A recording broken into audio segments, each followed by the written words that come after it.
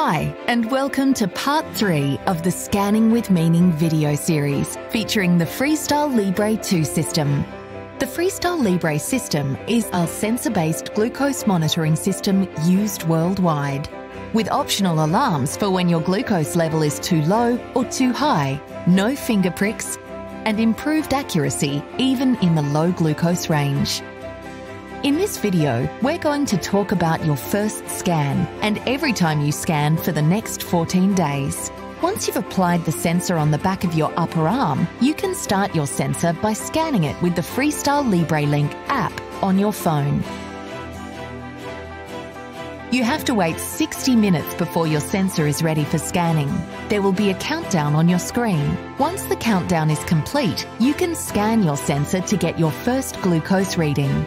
Let's talk about what to expect with your first scan. Bring the phone to your sensor to scan it.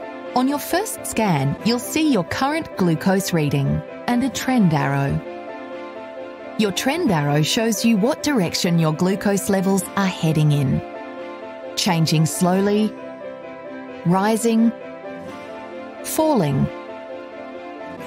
quickly, and rising quickly, allowing you to act instead of react. 8 hours later, you'll see your first complete glucose graph. It plots your readings and shows you the last 8 hours of readings.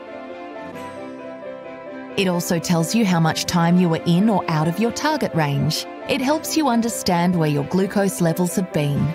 The final piece of information on the screen is your glucose message. A message may appear when glucose readings are high, low, or in range.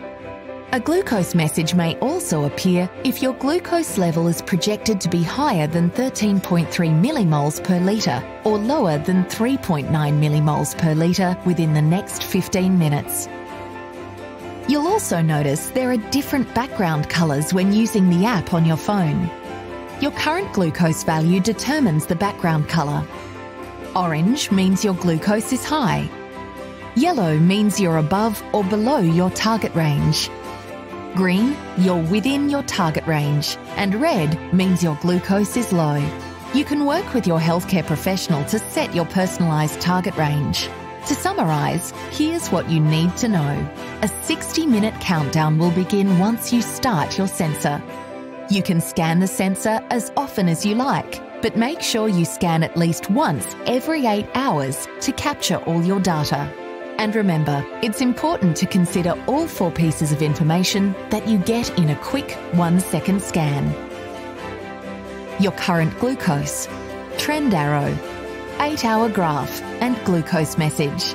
In our next video, I'm going to take you through a few scenarios to help you learn how to interpret your scans. Until next time.